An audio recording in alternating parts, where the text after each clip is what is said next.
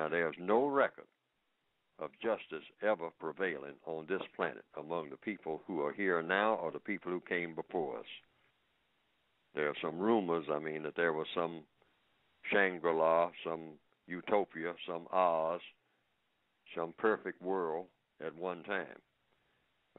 There are even some biblical references that says in the beginning everything was perfect until somebody starts making mistakes deliberately. And then everything became unraveled from that point.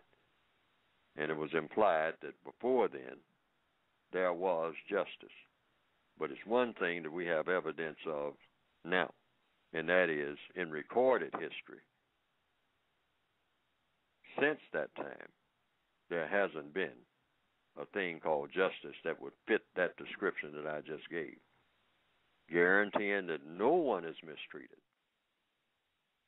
I don't know of any situation where that is the situation. I don't know of any town that I can go to where no one is mistreated, and where the person that needs help the most gets the most constructive help.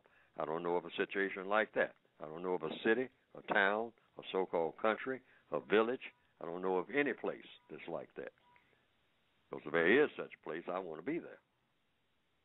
I think most people who are correct thinking would want to be there. But I don't think that there's any such place on this planet at this time. And then the logic tells me that there is no such place and can't be any such place because the white supremacists won't allow it.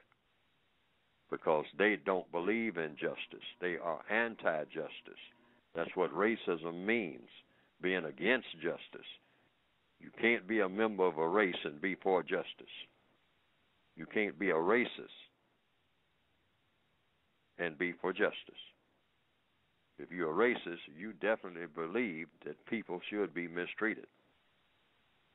And you definitely believe that people shouldn't get the help. Some people shouldn't get the help that they need. They shouldn't get it. And you act and speak to guarantee that that won't happen. Because that's what a racist does. They do just the opposite. So you can't be a racist and believe in justice. And racism is the dominant force on this planet. So therefore, justice doesn't exist on this planet, anywhere.